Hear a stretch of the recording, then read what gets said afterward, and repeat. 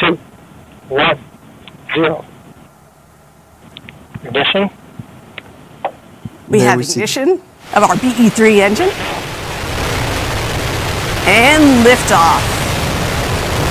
Mission Control confirms that New Shepard has cleared the tower and is headed to space. You can see on the lower left side of your screen that we're gaining speed. As New Shepard gains altitude, the atmosphere gets thinner. The graph on the left shows vehicle ascent. Now, we actually started at about 3,700 feet MSL. That's how far above mean sea level we are at Launch Site 1. How exciting, Erica. A great shot there of the PM, the propulsion module, moving away from Earth. Landing gear deploying. Oh, love that shot. I can't tell you how many people have told us they thought that this looks like CGI, but indeed one of these most beautiful shots in the West Texas desert. And we have booster touchdown.